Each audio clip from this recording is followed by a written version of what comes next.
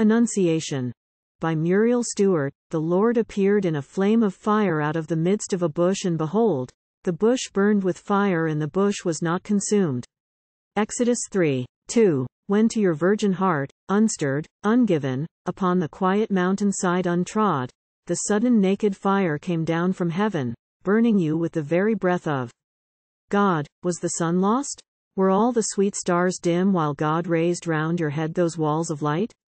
Were you locked dumbly, terribly with Him, within that burning temple day and night?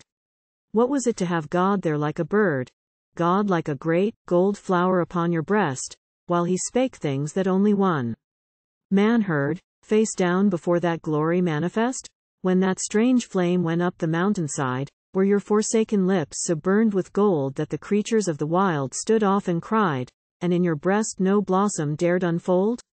Did you call back the startled birds to build, and put forth all your simple buds again, forgetting how your branches once were filled, in sweet embrace of passing sun and rain? Or were all other birds forbidden sing after those great, gold plumes had made their nest?